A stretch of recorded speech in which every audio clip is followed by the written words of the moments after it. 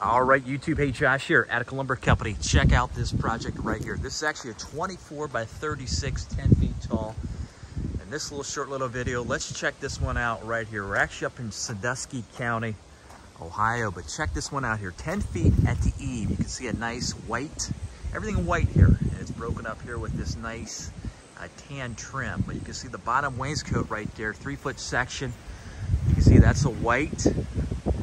It actually looks like a different color. Let me pan back just a little bit and then I'll go up a little bit closer. But you see that it actually looks a little bit different, but it's really not the camera angle. Actually, it's the same color. So it's white on white and it's broken up there with that tan wainscot angle. Again, a 3-foot section there.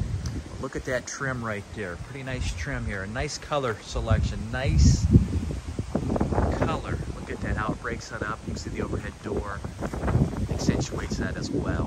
All right, so you can see here 1-foot overhang. Again, a 24 by 36, 10 feet tall right up here at the eave. All right, so to give you kind of some comps right there, that's actually a 3x4 window. All right there. And then also these overhead doors, this is actually a 16 by 7. All right, let me back up just a little bit. And then a 9 by 7, so a nice 2-car garage there. You can see that roof there, that's actually a white roof. You can see that, I think you can here on this iPhone video. But let's go inside here, let's take a look at this as well. You can see the owners chose actually 3-ply laminated column. Again, southern yellow pine, glued, finger jointed, laminated together, treated at the bottom there. You can see that nice 2x10 rim board there. But you can see this, we drilled down actually 54 inches. This is again in Sandusky County, Ohio. Okay, we go down 54 inches. We put that right there on a concrete cookie. We put uplift protection, treated boards down at the bottom there. And you can see we backfill it with 411 stone. You see that stone mix right there? See how we tamp that down? 411 stone right there. All right, again, that's a 4x3 window right there, grid. And again, another 4x3 window.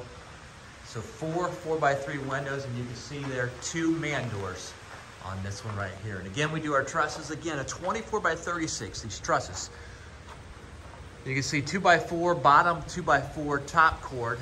All right, and you can see we space them or set them 4 foot on center.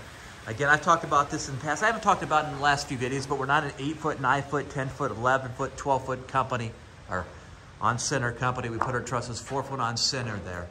We just think more lumber, more wood. You can see how these purlins, it's actually a not that tall of a building, 10 feet tall, but you can see how those purlins are laying flat.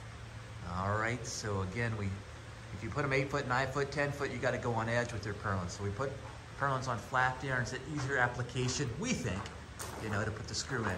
All right, so that kind of gives you an idea. So a nice 2-car garage, post-frame pole barn building right up here in Sandusky County. Wow, but check that one out right there. Yeah, pretty nice. All right, so if you're looking to replicate, duplicate this, maybe give you some ideas. All right, so let me kind of go to the diagonal section right here, and then we will finish and wrap this one up. All right. Till the next one, keep it locked, keep it loaded right here, Attica Lumber, and then atticalumber.com.